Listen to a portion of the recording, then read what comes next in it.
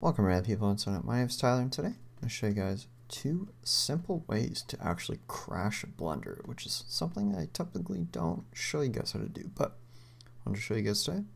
So first up, we're actually going to do a really simple task of changing the render engine to cycles, and we're going to hit GPU compute.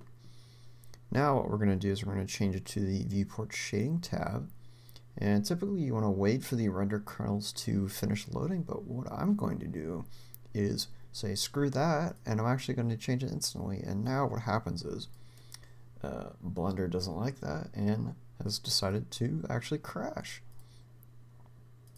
Now the second way to crash Blender is more of a, I think it's more of just a computer bottleneck, and also just the software not being able to do this certain process well, and this is the subdivision surface crash, if you want to call it that way.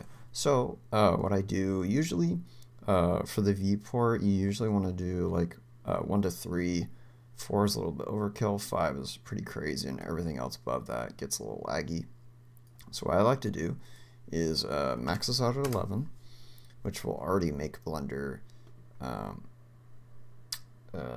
work overboard. And so now, as you can see, I'm already dropping a ton of frames.